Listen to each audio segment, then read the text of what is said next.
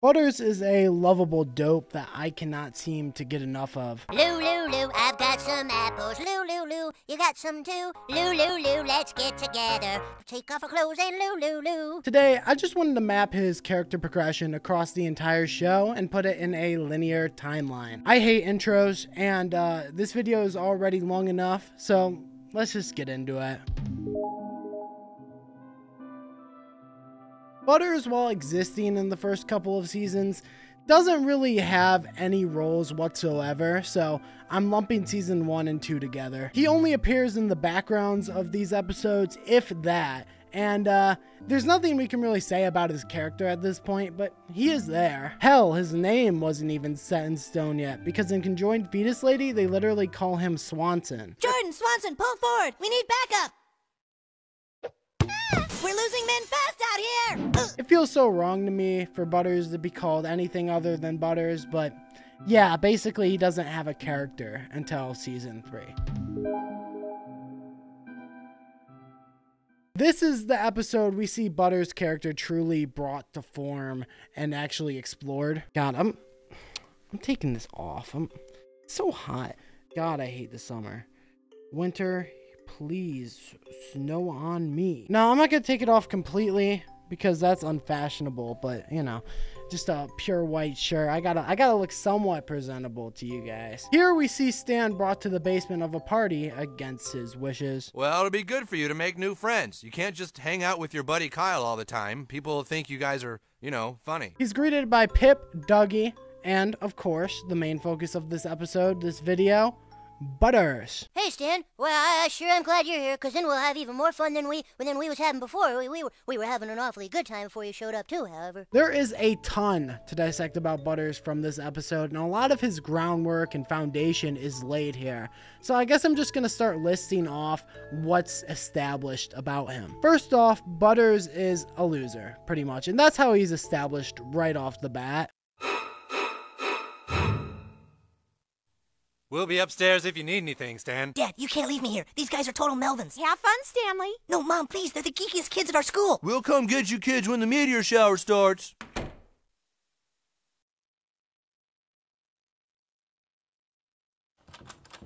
The image of him being a loser is helped by the inclusion of Pip in this episode, who was already an established loser in the series by this point. So by associating Butters with Pip, you kind of already get the general gist of the type of person he is. The difference between Pip and Butters, though, is that Butters is just way more likable and a lot more silly. Neato. Hey, you know what we could do with these lady clothes, huh? Why, we could play Charlie's Angels. Oh, dude, you've got to be kidding me. Oh, yes, let's. Can I be Jacqueline Smith? Can I? No, I get to be Jacqueline Smith. See, I thought of Charlie's Angels. I get to be Jacqueline Smith because I thought of it. This is where I'm going to do a slight detour to talk about Pip, because I think his character is kind of the predecessor for Butters, so I think it's kind of important to talk about Pip. The introduction of Butters is definitely the beginning of the end for Pip, especially when they're in an episode right side by side, so you can clearly see which one is more compelling and which one is more interesting, and that one is obviously Butters. Listen, I don't hate Pip as much as some people do, alright? I know it's like a general fact that, oh, Pip's the worst character in the show. I don't agree with that. I think that he's boring, sure, but there are way worse characters. Oh my God. How am I supposed to make a video when you're being so delinquent, unruly? But yeah, I don't hate Pip. But with that being said, Butters does do his role a lot better. That role being the lovable loser, which Butters occupies beautifully. His delivery alone is just adorable, especially in these early seasons. Well, I don't know what our mission is. Do you know what our mission is, little first grade kid? How should I know? Oh dear, we're Charlie's Angels, but we don't have a mission. Hey, that's because we need Bosley. Bosley always told the Angels what their mission was. Remember Bosley? Well, we need somebody to be Bosley. I love his old voice so much, man. I love it so freaking cute. Sorry, y'all. My bad. But listen to it. Isn't it adorable? All right. Here's your mission. In 10 minutes, this room is going to fill up with water and drown everybody. You have to find me a way out of this room, fast. Oh, that's a splendid mission. Well, what are we waiting for? We gotta find a way out of this room, by golly, or else we're all gonna get drowned. Come on, Angels. Anyways, back to the analysis. Another thing that's loosely established in this episode is his relationship with Dougie, who ends up being his sidekick and second in command in his Professor Chaos era. Now, there's nothing explicitly set up that sets up Professor Chaos in this episode, obviously, but they're working together, and I have to imagine that's why the writers chose Dougie as Butters' sidekick. Another thing that's established about Butters is his trait of having a little bit of a backbone. Let me handle this, Stan. Now listen up and listen good, everyone. Well, I'm awful disappointed in you drinking and carrying on this way. Why, you should be ashamed of yourselves. If you don't get outside right now and tell those army guys you're not religious fantastics, there's gonna be heck to pay. Heck, I tell you. Come on, we're gonna have to go tell them ourselves. This is the thing that separates Butters from Pip, who does not have a spine at all. This is why he soon fills the role of the lovable loser and takes over Pip's spot, because he does it a lot more effectively, and he's just more likable. Plus, it helps that he's just adorable in a way that Pip is not. I guess that's genuinely also another trait you can consider early on that's established, the fact that he's just so freaking cute. In these early seasons especially, I think he reminds me the most of just a genuine kid. Like, all the kids are kids, obviously, but Butters' demeanor is clearly the most childlike and innocent, and I think it gives him a sense of wholesomeness that the other characters just don't provide. Him just generally being wholesome becomes a huge part of who he is, and that's established right off the bat in this episode. Another thing that's established is that Butters is often the one doing the most dangerous job. No, I'm not sure. I'm not sure at all. What am I doing again? We're just gonna slide you down this rope, and then you gotta get our exclusive video to that reporter down there. Well, that sounds awful dangerous. I don't know about this. I think I'll reconsider. Yep, I think reconsidering is the thing to do right now. Wah! This isn't something that's played up a lot in this episode, but the fact that he's usually the one put in the most dangerous roles is something that does get played up in the future. Ultimately, this episode lays the groundwork and explores his character in a really, really effective way. A lot of who he'll become in the future is planted in this episode, and it soon blossoms into what is my favorite character in the show. At least early on, and I'll explain how that changes later. Here we see Butters truly established as the punching bag. In this episode, we see NAMBLA infiltrate South Park and attempt to have relations with the young boys of the town. I found a little 8-year-old named Butters. He's a beautiful, bright little boy. Well, I sure am, I guess. And his skin is as soft as fresh linen. That seems kind of weird. Well, my skin is springtime soft, I suppose. Poor little man, he's just too innocent for this world. But basically, they end up in a chase scene where Cartman sends Butters in to placate the depraved perverts. Well, look, those perverts aren't going to rest until they've made love to one of us, right? So somebody's just gonna have to go out there and take one for the team. And I think, in all fairness, it should be Butters. Huh?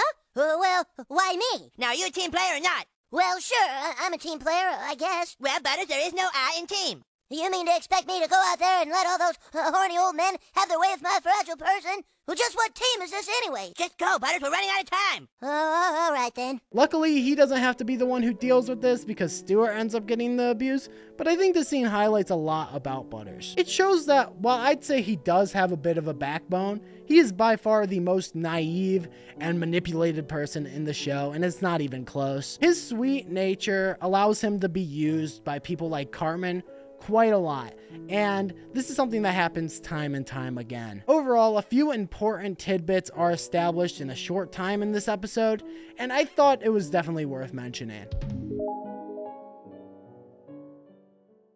So I'm going to talk about the majority of Season 5 in its own section here, because, well, he does have a few things that are worth talking about.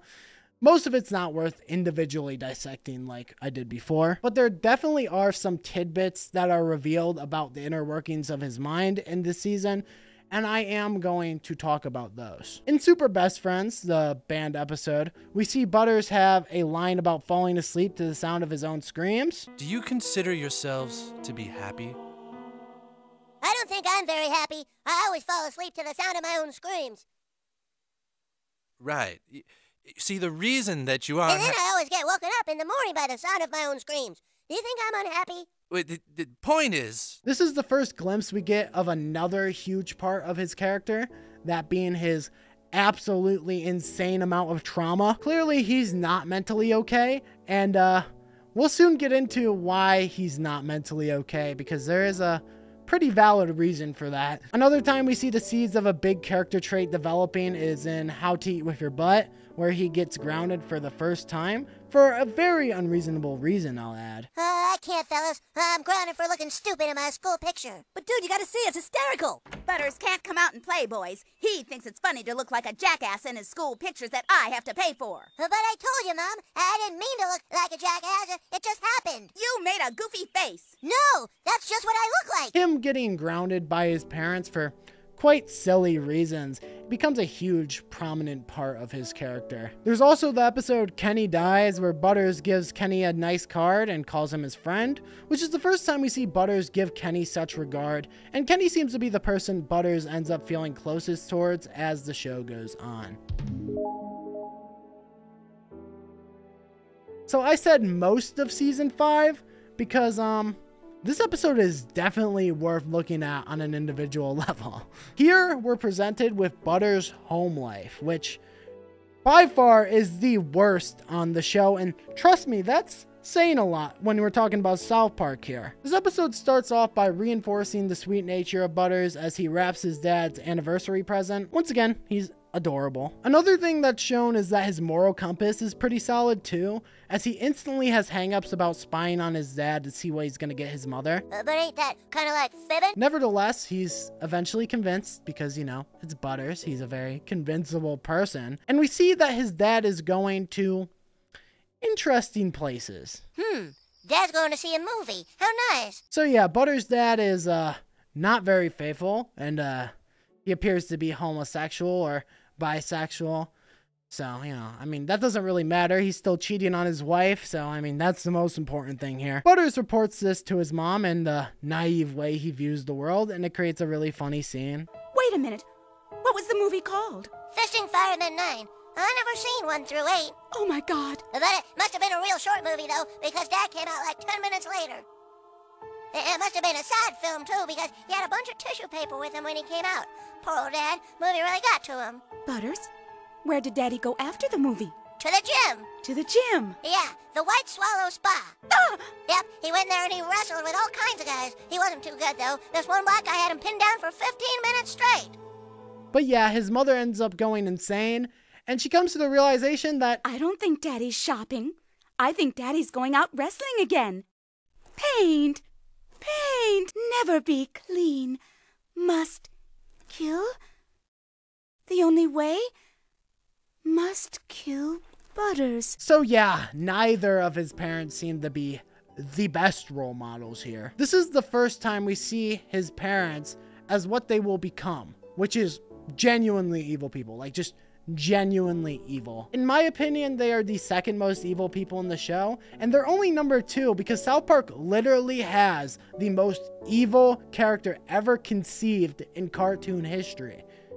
And when I say that, I of course mean Mr. Twig. Screw that guy. Mr. Head is a two-timing whore, and now we all learn from Mr. Twig. But Mr. Twig sucks. Yeah. Now that I think about it, actually, Mr. Garrison's probably more evil than them, but third place is still a pretty high honor in South Park. So after his mom tries to kill him, and his mom basically saying she was going to kill him, Butters doesn't even realize this because of how naive he is. It just goes right over his head. So we cut back to Steven and Linda Stotch, where we see them trying to think of a way to cover up this murder. Unbeknownst to them, he was alive, and he finds his way back home and gives them this lovely speech. Now, gosh darn it, you listen here.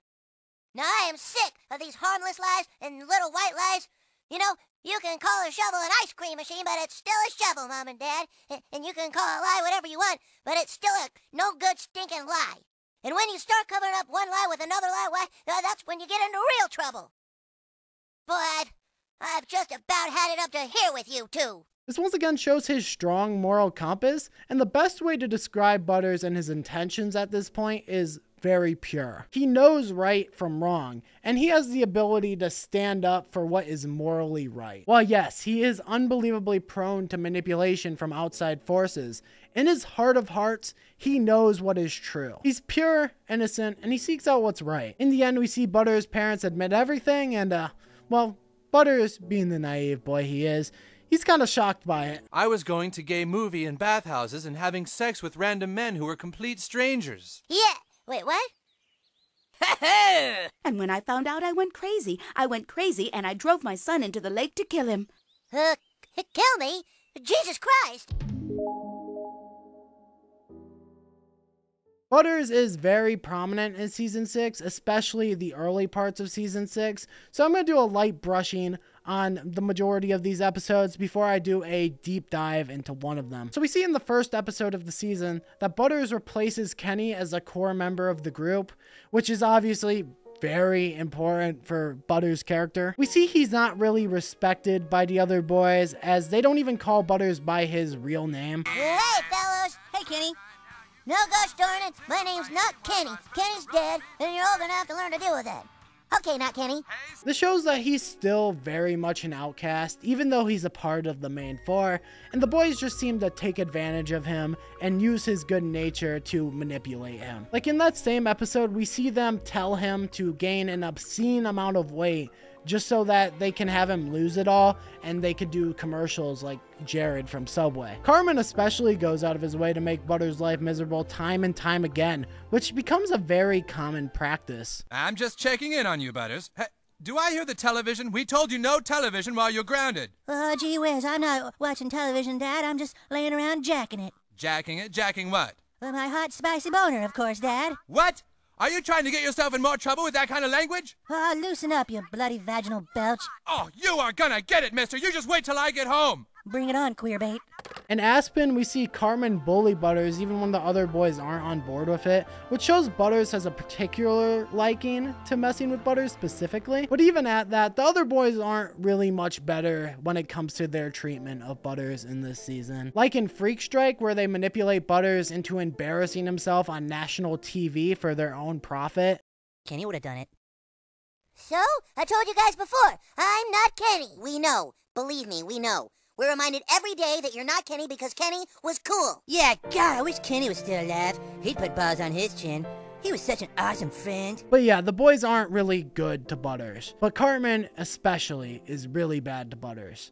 And that's something that's important to note. One thing I didn't mention about Butters' character yet that I feel like I should also know is the fact that he's incredibly hard on himself to an unfair degree. Often we see Butters blaming himself in situations where he's the victim. Serves me right. Putting balls on my chin and lying about it. Why, I should be grounded for a month. Why do I do these things? Why can't I behave myself? He does this all the time, and his anxiety about behaving and not getting grounded is 100% a trauma response which is caused by his terrible parents. He manages to be the brightest beacon of light in the darkest cave. And while obviously in South Park it's played for laughs and stuff like that, if you truly think about it, his situation is pretty damn dark, to be honest.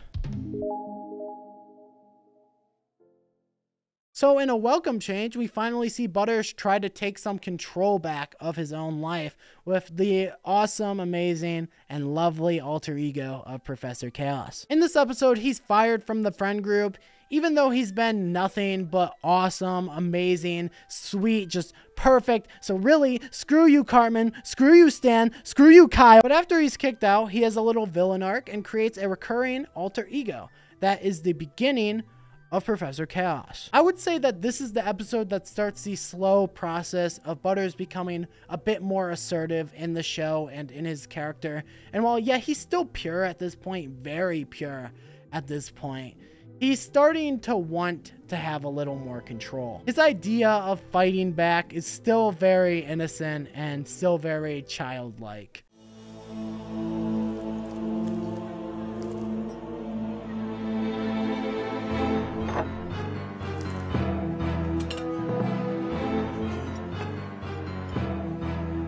Waitress, I actually ordered the chicken soup. This is minestrone. Yeah, I had the minestrone over here.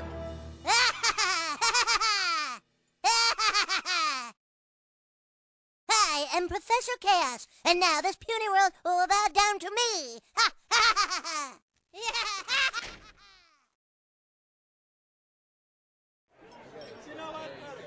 This episode doesn't change who he is, but he does admit that he's been mistreated. And I see this alter ego, Professor Chaos, as a form of escape for him. An escape from a world of abuse to a world where he actually has some control of his life. And maybe that's a stretch. That could very well just be me stretching it out, but that was my personal interpretation of it. If his character existed in any other show besides South Park, it would be incredibly depressing. But because of the absurdist nature and extreme nature of South Park, the funniness does kind of outweigh it here, but his situation is incredibly dark. That's why I read it that way. And like I said, maybe I'm just stretching it, but I kind of felt like it was more of an escapism type thing for him. One thing that also happens in this episode is that he teams up with Dougie, who I stated before is another outcast, and obviously they continue to work together throughout this. It's also shown that he has little hamster minions, which is pretty cool. And I looked it up. These are hamsters. I know I messed up in the Craig video because I said, oh, Craig has a little hamster. And I got 500 million comments that were like, actually, no, it's a guinea pig. It's a guinea pig. Well, guess what? This is a hamster. These are hamsters. I looked it up. I'm right. You can't correct me. You can't correct me. You can't. Anyway, Professor Chaos, very important for Butters' character. And obviously, that's why I mention it. So Butters continues to have prominence as, I'd say, a main character at this point in the show. And this is something that he continues to have across the entire show, like very main character-esque roles. I'd say he's the second best written character in the entire show, in my opinion. The best written character obviously being Pip. Oh wait, I already made that type of misdirection joke, didn't I? God, I'm unoriginal. Sue me. But Butters doesn't do anything too outside the scope of what's already developed about his character in these episodes. We don't really learn anything new, or nothing really major happens to his character, which is fine, of course, but it just means that there's not a ton to talk about here. He continues the Professor Chaos route, and The Simpsons already did it, and we see him go insane trying to be original with his dastardly plans. There was a time where he became a porn fiend after the boys showed him a porno under the pretense that they thought it was Lord of the Rings. Yeah. Butters, what the hell are you doing? In Future Self and Me, we see Butters once again as a very naive boy, as his parents trick him into believing that his future self is really him. They've all been lying to us this whole time. This whole time? I wonder if my future self knows anything about this. Hey, maybe my future self remembers this happening and can shed some light on the subject. Butters, don't you get it? Those assholes aren't our future selves. Our parents hired them to make us more motivated. But then why did they come back to the past? They didn't come back to the past, you dumbass. They're actors. Also off topic, this episode does have one of my favorite jokes in the entire show, and I'm going to show it because this is my episode, my video. I could do what I want. Wait right here, Stan. I warn you, you may not like what you're about to see. We have to teach our parents a lesson. Show them they can't just play with our emotions like that. Now you know my terrible secret. You're gay? It's fine if you're gay, Butters. I don't care. Huh? No, I'm Professor Chaos. But we have to teach our parents a lesson, Butters. We're running away. Help me find the perfect place to run away to. Maybe I used a little too much silver. We also see him get interrogated into believing he committed a crime, even though he absolutely didn't, in toilet paper, which is behavior we see all too often. He's frequently gaslit, and because of his low self-confidence, he tends to defer to others and believe what other people say about him. This leads to him being, once again, a punching bag, and it's often how he becomes the fall guy in most situations when people don't want to be blamed. It's also revealed that he loves art class in this episode, which I think is pretty evident by the fact that he's actually pretty good artist, you know, and that's shown throughout the show. We finally see him swear in Christian hard rock towards Cartman. Fuck you, Eric. This is definitely a step, because by this point, we've never seen Butters swear at all in the entire show, and that's in stark contrast to everyone else, obviously. Once again, it's his purity on display. He's especially childlike, even in comparison with the other children in the show. He even has the stupid honesty of a child, which is something that is shown quite a bit. We're not really Christian, we're just pretending we are. He's just incredibly innocent. But at this point, he does seem to be losing some of that innocence as the show goes on, which can be indicated by the fact that he swore at Cartman. This is a theme, and this is something that does happen as the show progresses. Casa Bonita, Casa Bonita. What would I do without you? Matt and Trey actually owning like the real Casa Bonita is kind of awesome.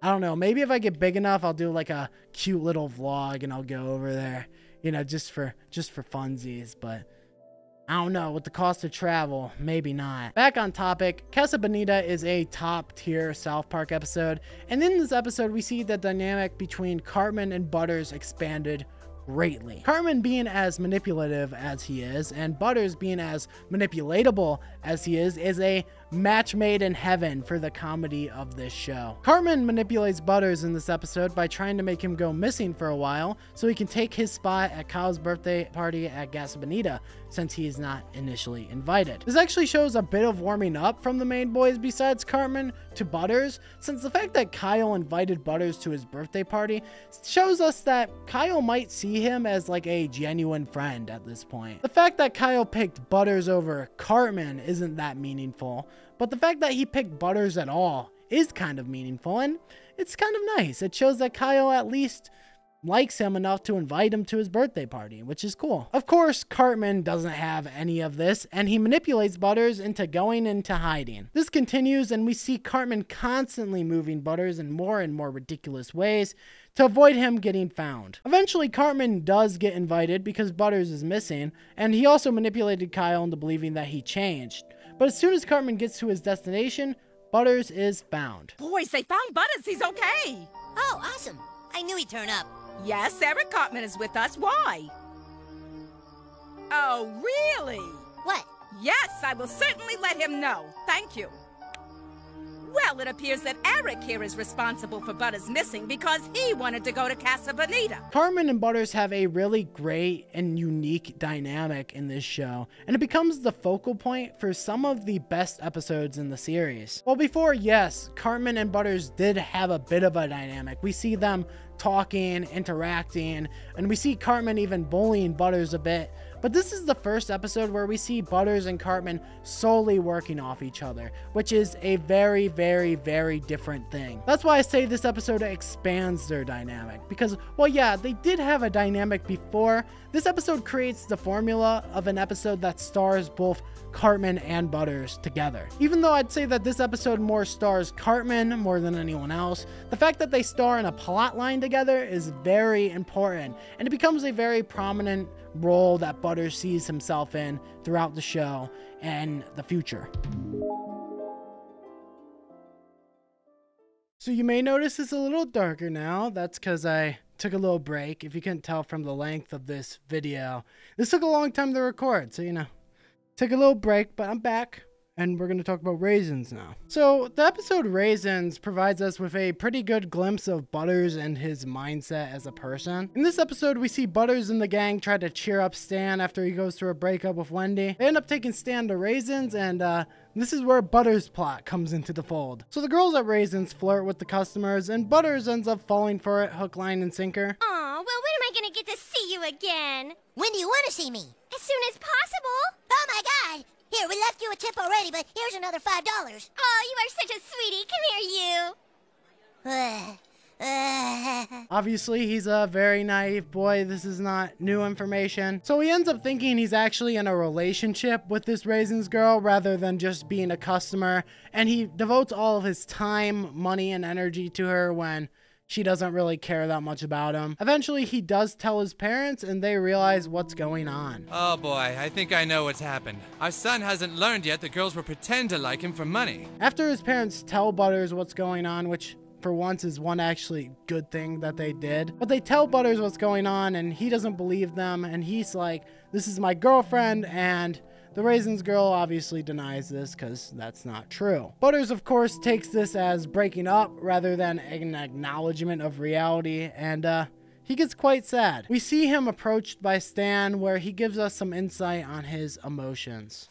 No thanks. I love life. Huh? But you just got dumped. Well, yeah, and I'm sad. But at the same time, I'm really happy that something can make me feel that sad. It's like, it makes me feel alive, you know? It makes me feel human.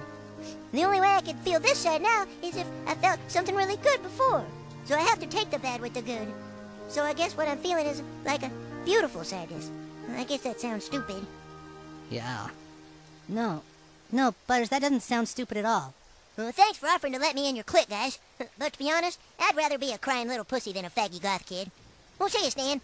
I think this speech doesn't only explain how he stays pure in the face of breakup. I think it can explain a lot about his general mindset when it comes to his pretty horrific life. Even when he's facing harsh adversity and abuse, he still maintains that positive attitude we all know him for, and it's incredibly admirable. Despite his circumstances, he continues to stay resilient, and he continues to have faith in humanity. At least right now. Once again, he's certainly on that path of losing a bit of his purity, losing a bit of his faith in humanity, but he's still very much pure at this point in the series and still very much a lovable little guy. Butters has many prominent roles in Season 8, which in my opinion is the best season in the show. I don't think that's a terribly controversial opinion. In Good Time with Weapons, we see Butters as the ultimate punching bag here. He doesn't get a single break in this one, and it's pretty messed up, but I love it. We see the trademark manipulatable, naive nature on full display in this one. In the episode You Got F'd in the A, we see more of Butters' trauma, which is always lovely. So not only does he have an awful home life, he feels responsible for the death of 8 people, and he's just an ultimate punching bag too. This guy is the definition of PTSD, oh my.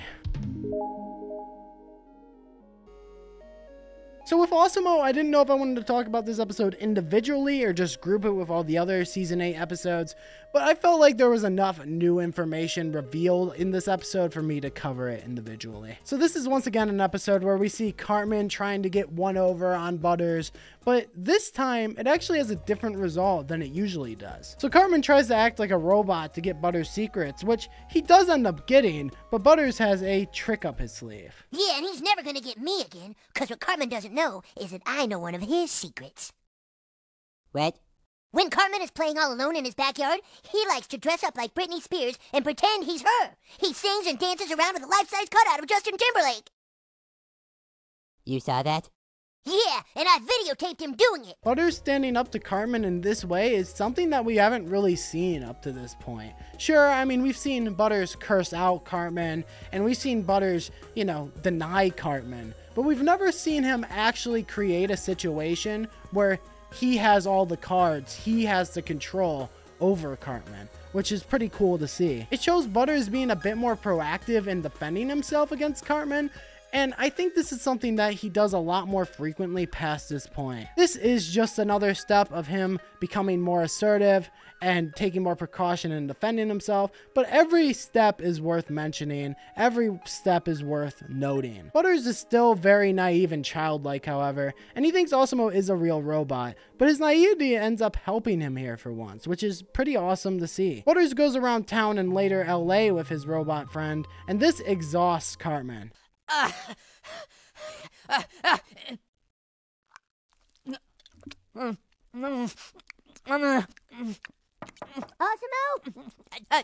AWESOM-O is coming. Come on, AWESOM-O, we're gonna go sightseeing.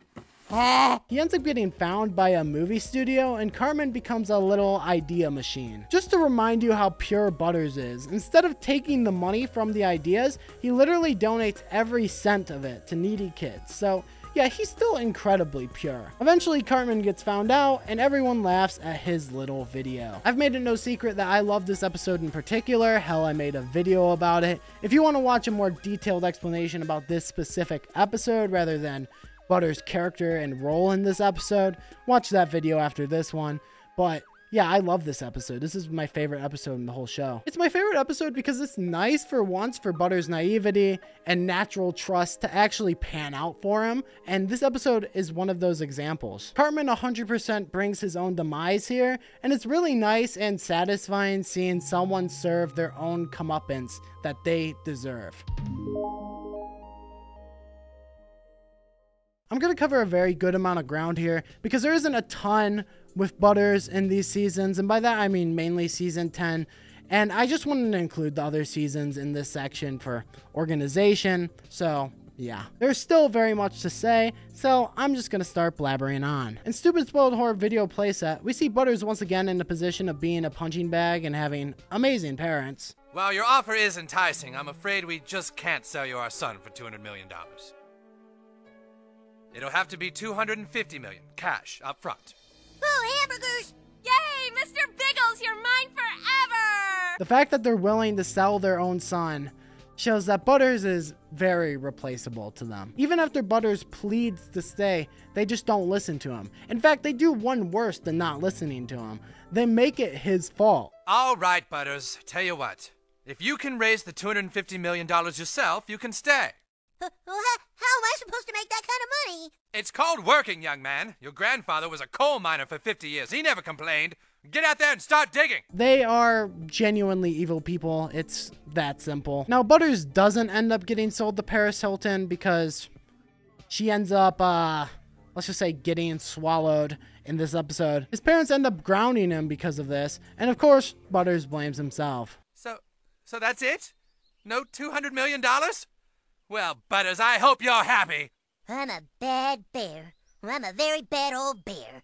You're a grounded old bear. This is nothing new, but one thing it does show for certain is that Butters is replaceable to his parents. It shows that their love for him is very twisted and conditional, unlike the love a parent should provide. Now, I say love because I do think they love him, but that doesn't mean that they care about him. And there's a distinction there. And I know that sounds a bit confusing, but I will explain it. Narcissists experience love. They experience love, and it's very different from the way a normal person experiences love, unrecognizable from the way a normal person experiences love, but they still feel it. If I had to give Butters' parents a diagnosis, little armchair psychologist here, that's the one I would give them. I would call them a narcissist. It's shown time and time again that they view Butters more as a possession rather than an individual with emotions and feelings. They want their property to act accordingly, which is shown by the fact that they exercise excessive control over Butters. I think they view him as a possession and property, and I think that's how they love him. And that's just my humble opinion. That's my humble opinion. I'm no psychologist. I'm a 19-year-old on YouTube who watches a lot of South Park. But that's what I've dissected from their behavior. Now, I'm not going to get too deep in their psyche because this is a video about Butters. But I think it is important understanding where they're coming from because Butters, is the offspring of these people. That was a tad of a tangent, but I hope it was somewhat insightful to you guys. The Death of Eric Cartman is another episode where Butters gets this starring role. Cartman ends up getting ignored by the other school children, and this leads him to believe that he's dead because there's no other explanation why people would ignore Cartman. Of course, Butters wasn't filled in on this plan, so he greets Cartman, and this leads to Cartman telling him he's a ghost, which makes Butters a little freaked out. I'm dead. One thing about Butters that I haven't mentioned yet is that he is a massive scaredy cat too, which mixed with his naivety is kind of a deadly combo. Granted, you could also say he's a scaredy cat because of his naivety. I don't know, those kind of go hand in hand. Butters' parents, of course, don't really help him in any front when he goes to them about the ghost. There's plenty of real things to be scared of, like super AIDS. Super AIDS? That's right. A new form of AIDS which is resistant to drugs. Just 1 teaspoon of super AIDS in your butt and you're dead in 3 years. Ah! Oh, Jesus. Just give the kid more fear because that's what he needs. But eventually Cartman convinces Butters to help him, and Butters helps Cartman atone for his sins so he'll go to the afterlife. This eventually leads to Cartman giving Butters an apology. Butters, I'm sorry if I ever did anything to hurt you. Oh, that's okay, Eric. Just a wholesome little guy, him accepting Cartman's apology, even though he probably shouldn't, to be honest, let's just be real. When this doesn't end up working for Eric, he tries a few other things, which eventually leads to him and Butters saving a group of hostages. And then eventually everyone's like, oh wow, you're actually a decent person, Cartman. We're done ignoring you. Because, Of course, he's a decent person. He did it out of the goodness of his heart, of course. Butters and Cartman have a cooperative dynamic in this episode, and to be honest, it's kind of nice, even though Cartman's involvement in it is 100% self-centered, but still. Also, Butters goes through an especially traumatic scene in this episode when his parents send him to the doctor.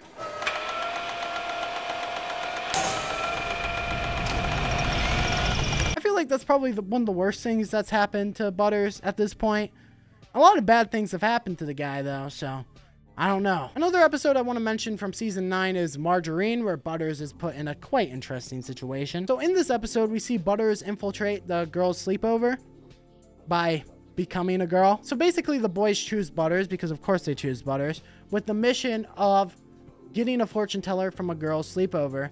And what they tell him to do this is fake his death and reemerge as a girl, which is, you know, not...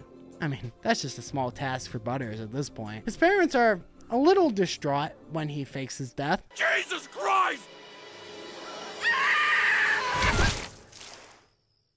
Oh my God! It's scenes like this that kind of illustrate what I was saying before about how his parents feel about him. I do think they love him. I just don't think that they actually love him in a way that a parent should. So Butters goes on as Margarine, and the boys basically will him into the slumber party by pretending to be his parents and asking Heidi's mom if she could come. Butters ends up getting made fun of by the girls, and this leads to him getting a little sad. We think you're great. You think I'm ugly? Poor guy. Or I guess poor girl in this instance. After this, we see the girls actually start to feel bad, and they give Butters a makeover, which he enjoys thoroughly. Eventually, though, he does take the fortune device, and he goes back home. But there's something that I haven't been talking about with this episode. So Butters' dad, thinking that Butters is dead, has been trying to bring Butters back to life. And he believes that he brought Butters back to life as a demon. Little boy, what are you doing down here? There you go, son. Eat. What are we becoming? Come on. Don't watch it feed. Can't I just have some SpaghettiOs? But yeah, overall, this episode is pretty cute, honestly. It's really nice seeing Butters actually have fun at the sleepover and enjoy his time with the girls. Unfortunately, stuff like that's always fleeting for Butters, as he ends up being put back into his terrible situation. But it's nice seeing him be in a healthy situation, a healthy friendship, where people aren't trying to manipulate him for once, which is, it's nice. It's nice to see. Some more small things to mention here. Like in the episode, The Return of Chef, we hear Butters say his uncle Bud molested him, which, you know, is lovely. It adds another layer of family abuse here. He also has some pretty good lines in season 10, and you know he always does, but I'm just gonna play this one from the World of Warcraft episode. My friends, to victory! To victory! I don't play World of Warcraft. Butters, you said you're on your computer all the time. Yeah, but I'm playing Hello Kitty Island Adventure. I will say, though, in general, season 10 isn't the most buttery season, so, you know, not a ton to talk about in that season, like I said in the beginning. So this is another Cartman and Butters episode, and this one's pretty horrific. So the plot of this one is that Cartman basically uses Butters as his little test rat for his depraved, disgusting photography pieces, and this of course is during his sleep without his knowledge. Kyle tries to let Butters know what's going on, but you know, Butters, Wait, I can't let this happen. Butters? Yeah, Kyle? Don't you think it's a little strange that Cartman keeps asking you to stay over? Kyle? What do you mean? I mean that What he means is that he's jealous that you've taken his place as my new best friend. But grow up, Kyle. Change is a part of life. Yeah, grow up, Kyle. Once again, Kyle standing up for Butters shows that he at least kind of cares about Butters and that he probably considers Butters to be a friend. I will say Butters just dismissing Kyle was not my favorite moment from a writing standpoint, but it does fall in line with his manipulatable nature, especially by people like Cartman, so it's not too out of character, but I just didn't love that. So Cartman then sucks Butters' wiener and takes a picture of it. God. And then he tells his friends. Proudly. You put a guy's wiener in your mouth, that makes you gay, stupid. Nuh-uh. But yeah, the goodwill for Butters seems to disappear from the boys after he kind of blew Kyle off.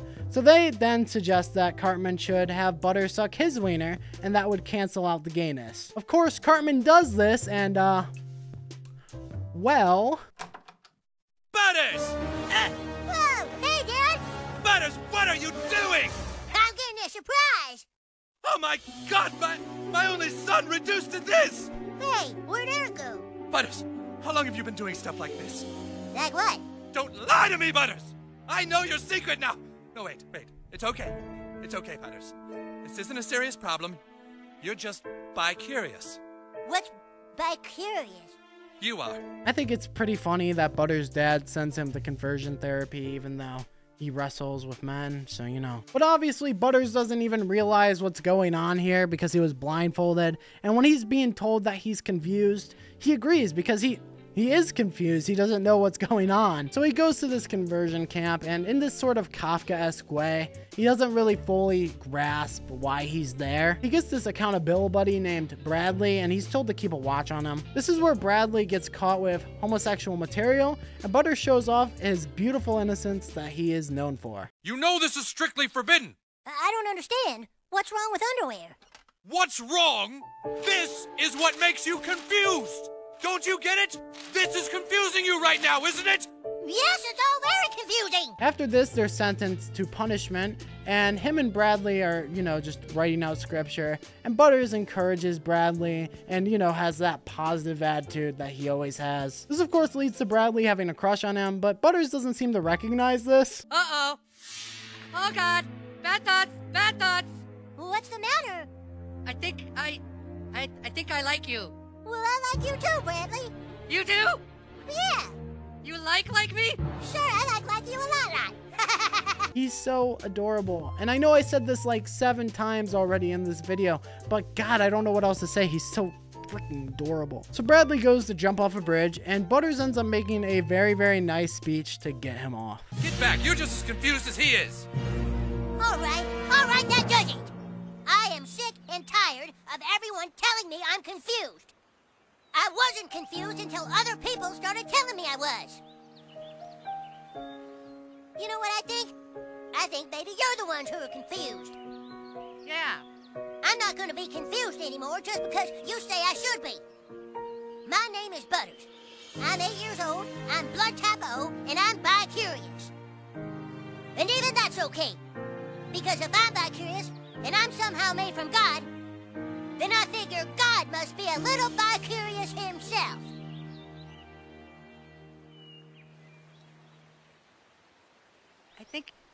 I think I'd like to come down now. His backbone to stand up for what's right is something that's been there from the very beginning, but it's just always nice to see these speeches and these episodes.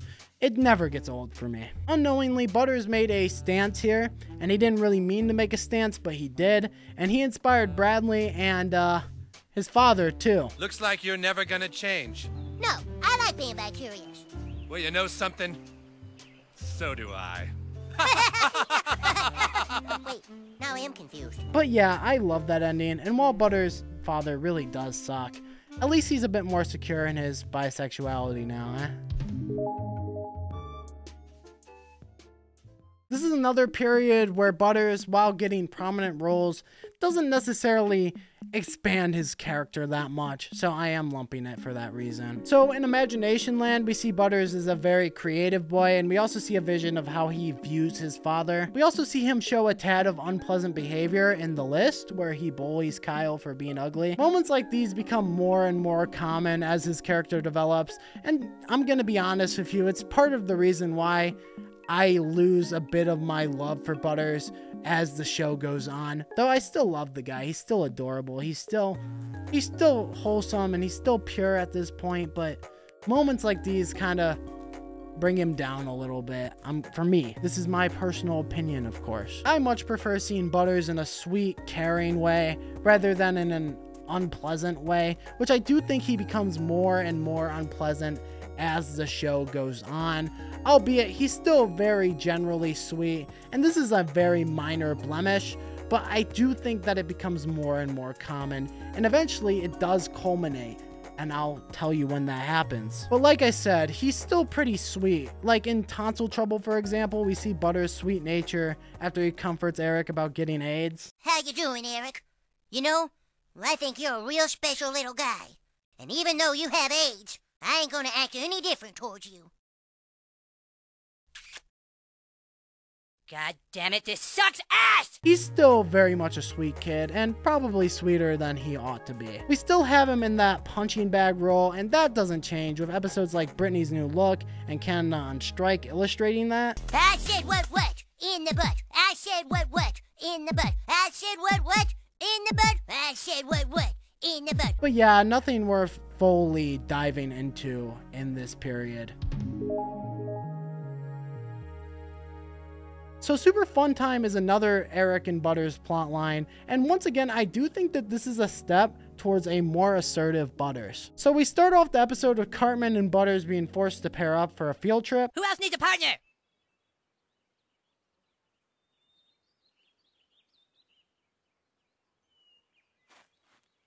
So Butters and Cartman, along with everyone else, are instructed to hold their buddy's hand, and Cartman obviously has instant objection to this.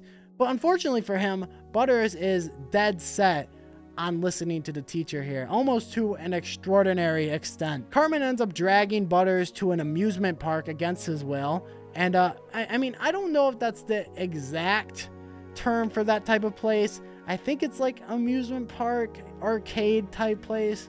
I don't know what it's based on. It's probably based on like a real thing. So apparently it is based on a real thing. It's called Celebrity Sports Center, and it was in Denver, and Matt and Trey went there. And basically it's just like a fun center type thing. Basically how they depict it in the show. Just thought it was an interesting piece of trivia. Yeah, back to the show. But instead of letting go, Butters continues to hold his hand throughout. Aw, aren't you two cute holding hands? Are you special little buddies? No! We eventually see the police at the field trip for other reasons that do not include Cartman and Butters, and we see Butters blame himself for Cartman's bad actions. Oh my God, the police are looking for us! Butters! We're gonna get it now! Butters, calm down. I know a way out of this. You just got me busted forever! Butters, listen to me. Listen. No! All we have to do is sneak back inside without the cops seeing us. Then we can say we were inside all along. You said they wouldn't notice we were gone. You promised. So I think this episode is interesting because yes, he is more assertive. He is like, I am not letting you push me around, Cartman, which, you know, is definitely something I don't think he'd do in the early seasons, like season 3, season 4, season 5, season 6. But it's also interesting because of where his priorities lie in this episode. So instead of just letting go and telling the teacher that Cartman tried to sneak out and go to Super Fun Time, he continues to hold his hand and listen to that first instruction. This is obviously very cute, very funny, and it makes for a really good episode, but I just think it's an interesting thing to observe. Back on the assertiveness point here, I'd like to add that this is the most aggressive Butters has been in defending his standpoint against Cartman up to this point. Like, Butters did have his moments of aggressiveness up to this point, but the way that he tries to impose his will on Cartman and refuse him, albeit unsuccessfully, is something that we haven't really seen in the show besides in this episode or before this episode. Aggressiveness and assertiveness are not the same thing. And while we've seen Butters be assertive from the very beginning at certain points, albeit at a much lesser rate than now, aggressiveness has been pretty rare for him. And I think that this episode, he is much more aggressive than he's ever been. I'm only setting up this angle now because eventually, and in some episodes in the future, they do lean into aggressiveness. But in this moment, that aggressiveness does come from a pure place. That aggressiveness comes from the want to do something right and do the right thing and be morally correct. So it's not like it's a bad thing in this episode.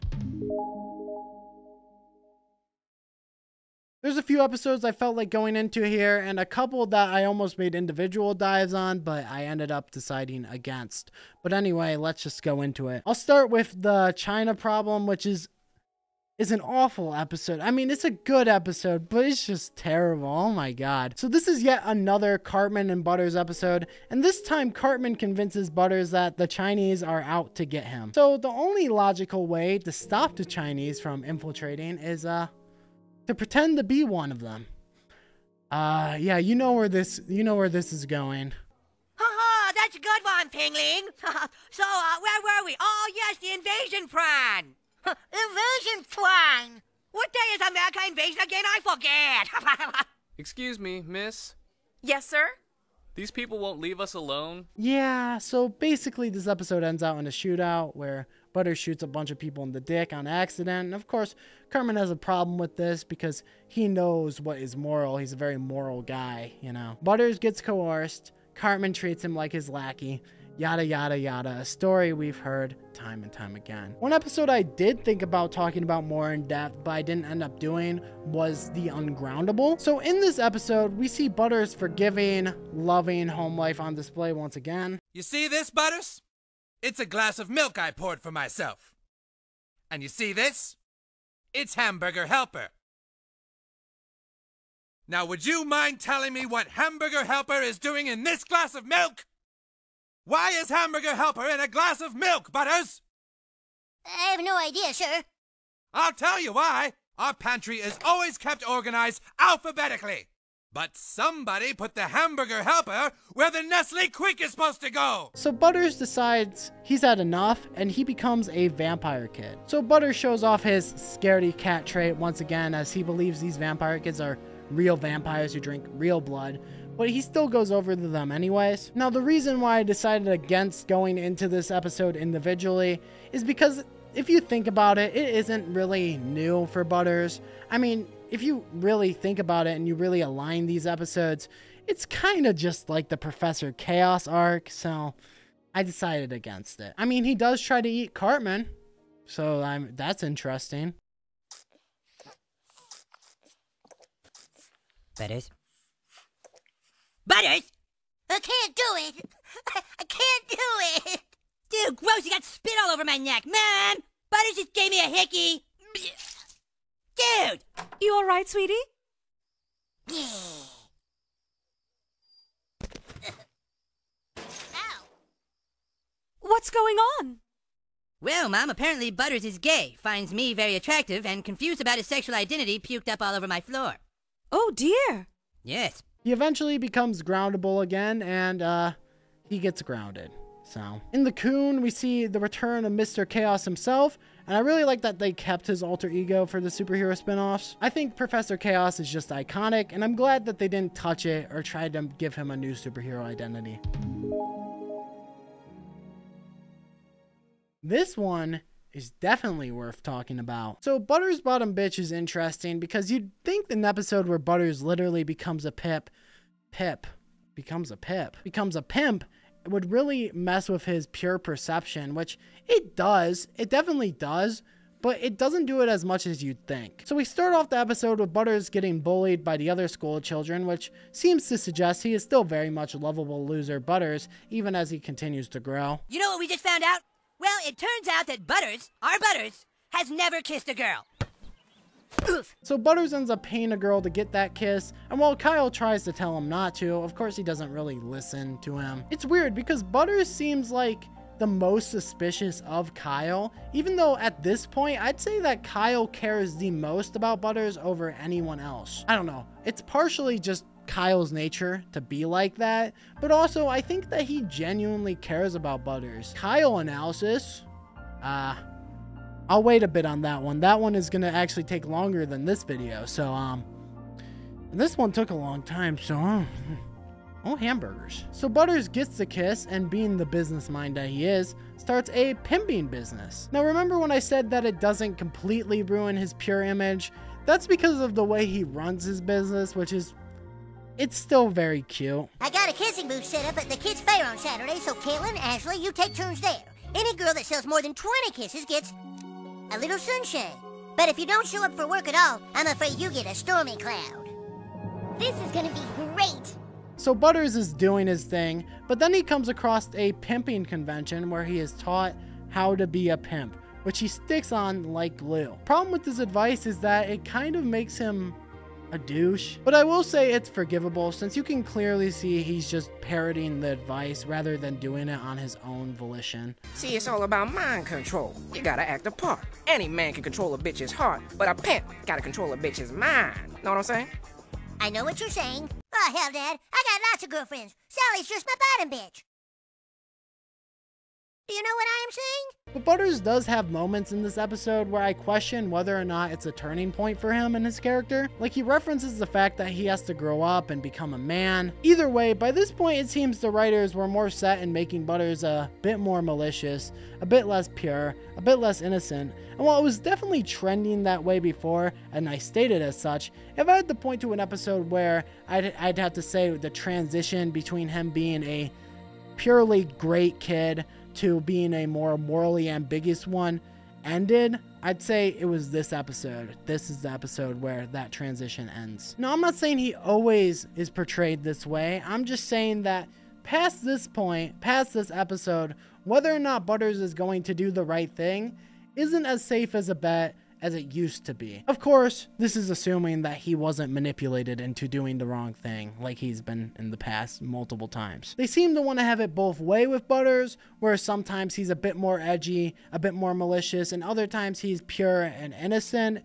And past this point, he does a lot more bad things on his own accord rather than being manipulated into doing them. Before this point, the amount of times Butters has done immoral things have been kind of limited to like small comments and small gestures, but after this point, there are some morally ambiguous things he does do. Now, you could argue that's the pimp's fault, and you could count the advice as maybe a form of manipulation, since, you know, it wasn't 100% on his own will, and obviously the advice that the pimps gave certainly had a role in the way Butters, you know, transformed. But I think that this episode was crucial for developing Butters as more of a malicious, less pure, more aggressive character. The ending of this episode does show that Butters still has a pure heart, and I'm not saying that this episode changed his character. I'm just saying that this episode more solidified trends that were happening with his character, and I think that solidification is important, and that's why I go into great detail about this episode. By this point, you get the idea of me lumping certain episodes together, so I'm just going to jump into it. In Dances with Smurfs, we once again see Butters acting unfavorably and being a little bit of a devil. Butters gets a sizable role in the episode The Tale of Scrody McBoogerballs, where the boys make him the fall guy, but it ends up backfiring. Well, Butters, we think that this is one of the best books we've ever read. Huh? What? Yeah, really amazing. Butters doesn't let the boys push him around past that first point, and he pushes back against their claims. This leads Butters to write another book where it's clearly not as offensive as the first one, and this shows that even when he's trying to be as offensive as possible, he still very much has that childlike nature. It's still a major part of who he is. In Poor and Stupid, we see Butters end up being Cartman's little lackey once again. In the Coon Trilogy, we see Butters portrayed as Professor Chaos, albeit he doesn't get much screen time because he's trapped in a cage the whole time. Season 15 has a couple of prominent roles for Butters. In City Sushi, we see Butters once again put in a situation he doesn't understand when he gets diagnosed with multiple personality disorder for being a normal child, pretty much. The person who diagnoses Butters is genuinely insane, so that leads to some hijinks, and Butters is left to deal with that. In an interesting twist, that person ends up being Lou Kim, which is kind of funny. They wanna take over my city walk? Holy crap, what time is it? Oh no, I'm late! In the episode The Last of the Mexicans, we see Butters get lost and end up in Mexico and attain full hero status as he inspires Mexicans to leave the United States, as they were promised a life that never materialized. I think there are a few things to mention with this episode. Like, when he ends up in Mexico, we see him revered and adored, but he still decides to leave. Now, I find this interesting because even when he has a chance to go to a life with people who treat him and praise him with admiration, he still chooses to return back to his home, back to his family and friends who don't really treat him that well. Now, you can interpret this in a few ways. One might call this decision stupid because, come on, Butters, get out of there, man. But mainly, we see that even though he has a difficult life back at home, he still values it. And he values it more than he ought to, but this is still a pretty positive look for Butters. So this episode is pretty uncomfortable. I mean, it's not necessarily bad, but it's uncomfortable, all right? So in this episode, we see that Butters is getting bullied pretty badly. So that's not too outside the realm of his character. But as the episode goes on, we come to find out it's his grandma who's doing the bullying. This isn't new for Butters, but the fact that he doesn't have a single supportive family member is just, it's so messed up. Not even one. He can't even have one single family member that supports him. At the school, we see Stan try to lead a campaign for Butters against bullying, but this isn't what Butters wants, and it's honestly kind of embarrassing. Can I not do this, please? I don't want to do this. Ah, Butters, you ruined it! This is all one big long shot and you ruined it! Yeah, I wouldn't want to be put in a glass cube naked either, Butters. I can't blame you. So from all angles, we see that no one really cares about Butters. Even the people that supposedly support him are using him, and the people who are against him, like his grandma, obviously, she's just bullying him. He even gets brought on a talk show against his will, and this leads him going off the wall. What else do you want to say, Butters? Please, leave me alone. Leave him alone! But that doesn't work, does it, Butters? No, it doesn't. Tell us in graphic detail what the bully does to you. Stop it. Come on, this is for America. Do you realize that in America, over 200,000 students are afraid to go to school because of bullying? Don't you care? You better care.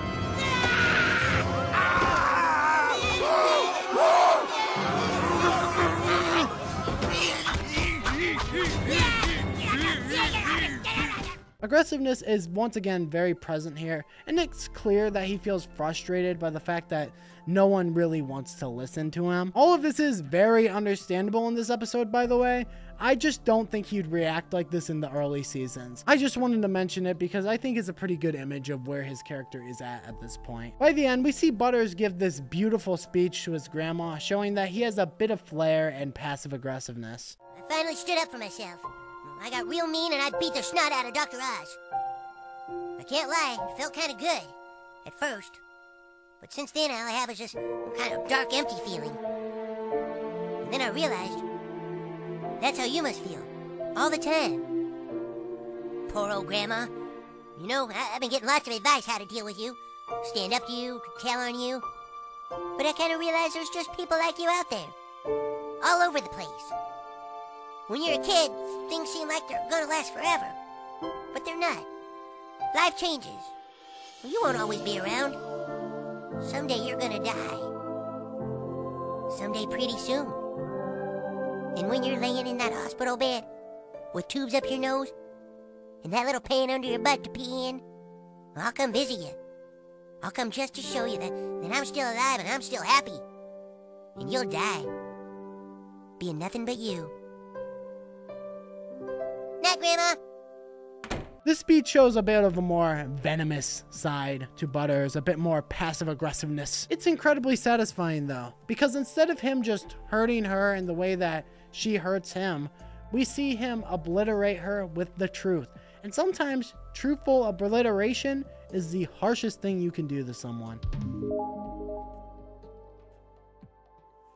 I mean, I do have to talk about this one, don't I? So I've been talking about Butters' increased level in aggressiveness, assertiveness, maliciousness, but Butters just goes off the handle in this episode. So the plot reason for this is that Butters has something in his DNA as a native Hawaiian that makes him angry at a certain age, and he has to do a ceremony in Hawaii to fix his issues.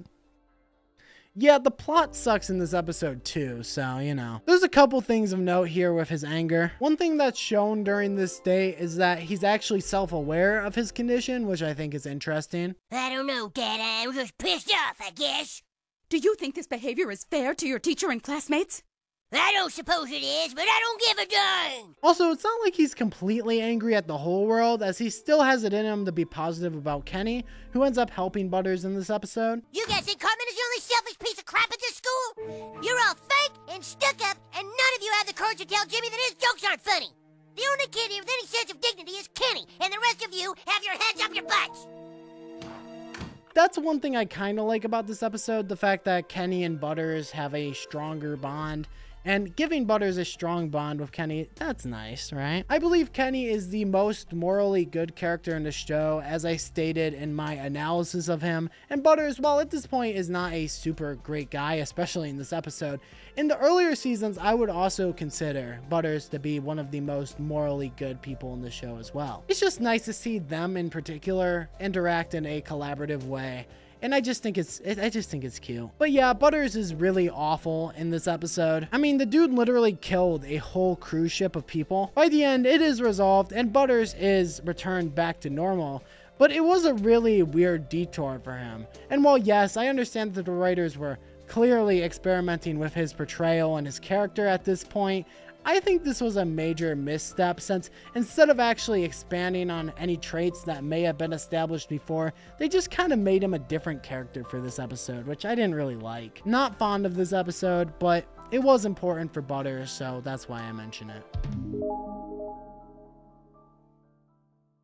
Not a ton happens in this group of episodes, so I'm just going to run through the highlights real quick. He has a role as a paladin in the Stick of Truth episodes and games, and while there's a lot of Butters content in the game, obviously, I didn't feel like it was worth mentioning that much here. He does have a decent role in The Hobbit, where he is the catalyst for the episode, basically, because he turns down a girl because she's not Kim K. Oh, like a date? Oh, no thanks, Lisa. I really appreciate the offer, but you're too fat for me.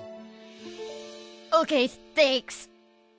See you, Lisa. You're so valid, Butters. Based Butters? Question mark? Question based Butters? Guys, I'm just joking. Love fat people. Obviously, I mean, look at me. It'd be hypocritical for me to not, right? In gluten-free Ebola, he doesn't actually show up in the episode, but it is referenced that he burned the gym down, so you know, Mr. Arsonist Butters, I see. Like I said, a lot more morally ambiguous now. In the Sissy, he doesn't really do a lot, but I just want to include this funny clip. He's not a woman, he's not a man, he is something that you'll never understand, but he would die for me. Overall, his appearances tended to be more brief or lacking in new context in this section of the show, so that's kind of why I glossed over it. This episode is pretty iconic, as I think the concept of this episode is pretty cool. But we aren't talking about the episode, we're talking about Butters. So let's talk about Butters. Butters is tricked by Cartman into believing he's in virtual reality in this episode, and this leads to Butters doing a couple things he wouldn't otherwise do. I mean, who can blame him for that? I know I can't. Butters ends up getting into a whole lot of trouble, as he ends up getting a little too violent, and he fights a hooker who promptly stabs him. So Cartman, instead of just admitting he was fooling Butters, comes up with a scheme. It's going to be hard to understand, Butters, but you've become trapped in the simulation. None of this is real. What makes this episode interesting is that Cartman's not lying here. Whether he knows it or not, it isn't actually real. Now, this does pose an interesting question of whether or not we can even include this episode, because technically it's not real. So maybe it doesn't even have anything to do with Butters' actions, you know, maybe we don't even include it because it's technically not real. It's not even the real Butters. But then again, Kim Kardashian literally dies in McBoogerballs and then she comes back to life in The Hobbit, so maybe analyzing this show in general is just a bad move. But I'm gonna do it anyway because I'm a loser with no life. But I just mainly highlight this episode to show off Butters' impulses to a greater extent. And while I'm not gonna use this episode to make him out to be a bad person, because God knows what some of you guys do in VR, probably a little worse than what Butters does. But it does show that Butters has these impulses, and he finds it entertaining to carry out these impulses. Season 19 was a serialized season, and Butters doesn't get a ton, but there are a few things that do happen. I'm going to speak about seasons 19 and 20 in more general terms rather than episodic terms, because that's kind of how the seasons go, so I'm going to be more general. So Butters, like I said, doesn't do much in this season, but he does get a girlfriend, a Canadian girlfriend named Charlotte, which ends up being important, especially for next season. We also see Butters go insane by trying to curate Cartman's social media. This leaves him in a head brace for the rest of the season. But I think the most major thing that's established in the season about Butters is his Canadian girlfriend, and that's 100% because of season 20. And oh, I got a lot to say about season 20. It's common knowledge that I really love this season. I just love the way that they portray Butters' character in this season. Oh, I just love it. I love it. I love it so much. Yeah, I despise this season with all of my heart, but I must talk about it again because it is important for Butters, so yay. So in season 20, we see Butters change into this misogynistic, impure, aggressive, revolutionary leader type in response to this woman's movement of girls breaking up with their boyfriends, and obviously this includes Charlotte, his Canadian girlfriend. While yes, Butters has had his moments with these types of behaviors in the past, it's still incredibly jarring to see him go from 10 to 100 that quickly. And I say some because he's really never been a leader like he is in this season. He's still very much a naive follower, and even in cases where he was a leader, like when he was a pimp, we could see that he was still very much following advice rather than leading a literal movement. I think my major problem with his portrayal in this season is the complete loss of purity. While yes, he's become more assertive, more aggressive, hell, even more morally ambiguous, he has still maintained that purity with a few minor exceptions and one major one with going native. Now, he is returned back to normal by the end of this season, but even this is unsatisfying to me. He doesn't return back to normal because he's changed and become a better person, you know, really worked on himself. He becomes back to normal because he's fear-mongered by Bill Clinton into doing the right thing. Now, our only chance is to keep our heads low and act like we're changed men, because we're very close to the end. The end of what? Women are sick of our shit, son. And soon, they're gonna know everything we've said and done online. And unless we start kissing their asses, we're all gonna be put in a big chamber underground and milked for our semen. Now I have to question his sincerity as well, which is just great. As far as I'm concerned, this season is not canon, and you can't do anything to change my mind on that. I'm taking this out of the canon myself, and you can't stop me. If you want more ranting about season 20, check out my video about it. I'm done. Okay, so I will admit I was very biased in my season 20 section, and I'm sorry. I guess I'm just passionate. But I won't have such scathing critiques for the rest of the episode. I got it on my system. I'm done. So I lumped the episodes in these seasons together, not because I don't necessarily have a lot to say. It's more because I just view these seasons as very similar in my eyes, so I'm just gonna lump them together. In franchise prequel, we see the return of the icon himself, Professor Chaos, and he's actually causing some real chaos for once, that being spreading misinformation about the boys to cause them to not be able to get greenlit on Netflix, which is something. This episode does lead into the game, which Butters obviously has a pretty prominent role in, where he's the antagonist at certain points and he works with you at certain points. But I'm not going to talk about the fractured butthole as much as I love it, because this video is already too bloated. If you want to see me talk about the game, I have a review on that too. Crazy Elk, the one-stop shop for any South Park video you want. I have it all. Not all yet. I don't have it all yet, but I will. I'm working towards it. I'm going to eventually have a character analysis on every single one of those characters, including Dog Poo Pakinski. Is that his name? Dog Poo Pakinski? I don't know. I'll just flash it on screen. Maybe I'm right. I don't know. Another episode that I think is worth talking about is A Boy and a Priest, because I think that this episode really highlights the return back to purity, which I think is a good thing, obviously, for his character, but is important for his character too. So in this episode, we see the town completely make fun of Father Maxie, and Butters, instead of following them, he shows compassion to the priest. I will say he's a tad misguided in his help, to be honest. Oh, there's Butters. Well, hey, fellas. I hope you don't mind I brought a friend. Come on in. Hello, my children. Okay, so I guess I'm gonna go to the saloon and try to arrest Cartman. Let's see what you got, bitch. Butters doesn't seem to grasp how a fully grown man hanging out with children could be perceived as a little weird, but, you know, that's his naivety at play. Overall, he's really adorable in this episode, and it's very much a return to form for Butters. Also in Band in China, we see he shreds on the guitar. But yeah, they definitely mellow Butters out a bit after the whole season 20 fiasco. So the post-COVID special tends to be an episode that I always cover in these character analyses for the obvious reason that going into the future says a lot about someone's character. Now, the thing about this special that makes it kind of unique is that I technically don't really have to talk about that much of it, because most of it takes place in an alternate timeline that's not real. But I'm going to talk about it anyway because a lot happens for Butters, and I'm not lame. I'm gonna cover it. I might as well. I've already covered everything else, so. But yeah, technically it's a different timeline, so keep that in mind. So in the alternate timeline, we see Butters revealed to be an absolutely bonkers NFT bro, which is really funny. Now, Butters clearly shows a lot of signs of baggage, which is expected, and we see this in his own characterization of himself and why he goes by a different name now, that being Victor Chaos. Butters, we're here to ask you about Kenny.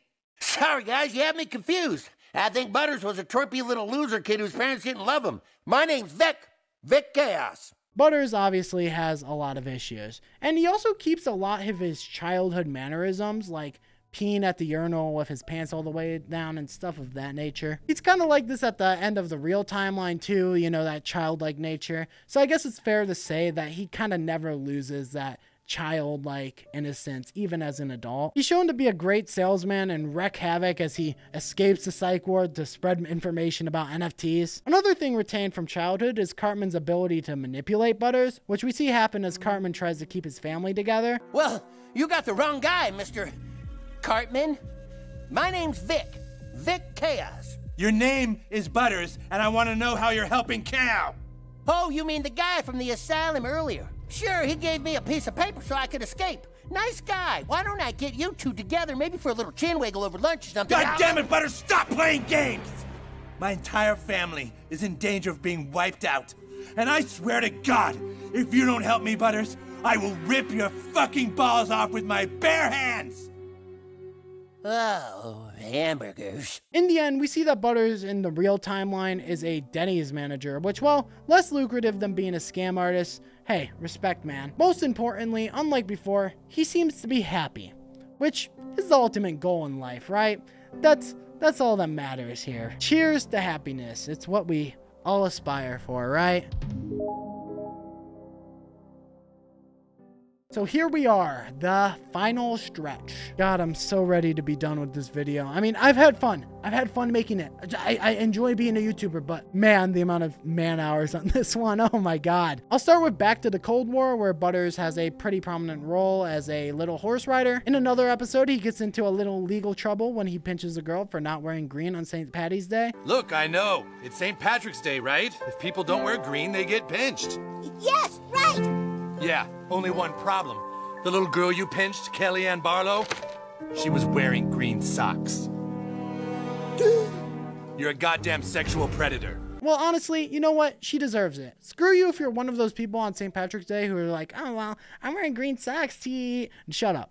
Shut up. You don't count. Okay, you're invalid. In Worldwide Privacy Tour, we see Butters manipulated into being a less than desirable person because people told him to improve his brand. And last but not least, I'm gonna talk about Dick and Boss hot dogs. Where do we see Butters in the current day?